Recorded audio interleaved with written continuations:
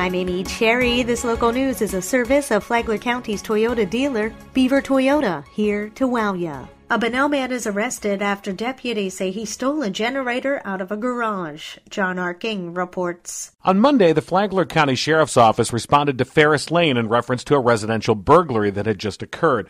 The victim told deputies she was outside of her home just before 4 a.m. when she heard a male voice nearby. Moments later, she entered her garage and found the screen door open and a generator valued at $800 missing.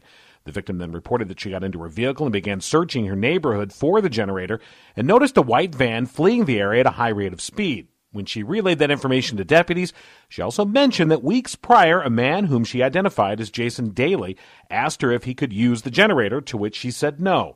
Daly is also the owner of a white van. Flagler County Sheriff Rick Staley says further investigation revealed that Daly sold the generator to Palm Coast Cash and Pawn using a fake receipt. That suspect was then interviewed by our detectives, and the generator was recovered and an arrest quickly made. This is a great example of the eyes and ears of the community, good police work, but also a reminder that these air garage doors are not secure, and you should always keep your garage doors closed, even when you're in your house. Daly was charged with burglary of an occupied dwelling, grand theft from a dwelling, false verification of ownership, and dealing in stolen property. He's being held on a $7,500 bond. From the WNZF Newsroom, I'm John Erking. This portion of Flagler's Morning News brought to you by the Daytona Beach International Airport, Delta Airlines nonstop to Atlanta, and now nonstop service to New York City via American Airlines.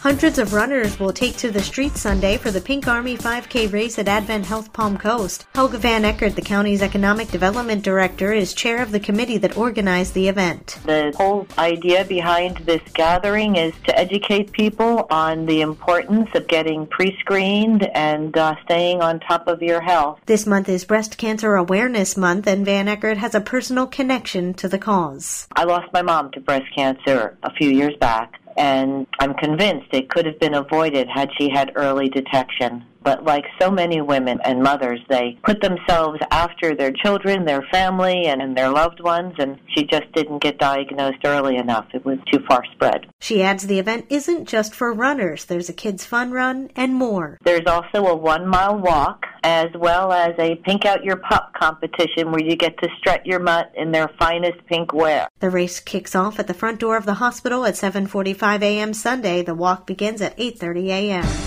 The 15th Annual Creekside Festival in Palm Coast is this weekend. With more, here's Tony Magoo. Some extra star power and a little high-octane fuel will highlight the annual Creekside Festival in Palm Coast. Local celebrity Caleb Lee is semifinalist on NBC's The Voice in 2018, will perform on the main stage at 1 o'clock Sunday. Set in the county's pastoral Princess Place Preserve, the two-day festival also will feature pioneer reenactors, music, food, arts and crafts, vendors, a beer garden, and a kids zone. The event runs from 10 a.m. to 5 p.m. on both days. Among the new features for this year's festival is a moonshine tent where visitors can get samples from an authentic still and learn about the history of moonshine in Flagler County. Flagler County Commissioner Dave Sullivan, Sheriff Rick Staley, Distiller Jimmy Day, and former Clerk of the Courts Gail Wadsworth will be on hand to talk about Flagler County's moonshine past. Admission for the Creekside Festival, which is a fundraiser for the Flagler County Chamber of Commerce, is $5 per person and up to $15 per carload. Children under 12 are free. For Flagler's Morning News, I'm Tony Magoo. Being on a school bus without air conditioning is difficult, to say the least. Just ask bus driver Randy Wolfgren.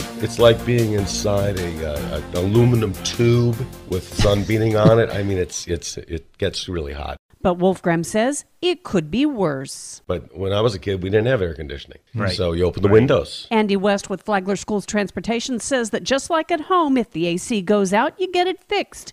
He said that bus drivers do their best to get their air conditioning fixed as soon as possible, but some buses just don't have any AC. Do you want to be a bus driver for Flagler County Schools? Then go to flaglerschools.com and click on the transportation page.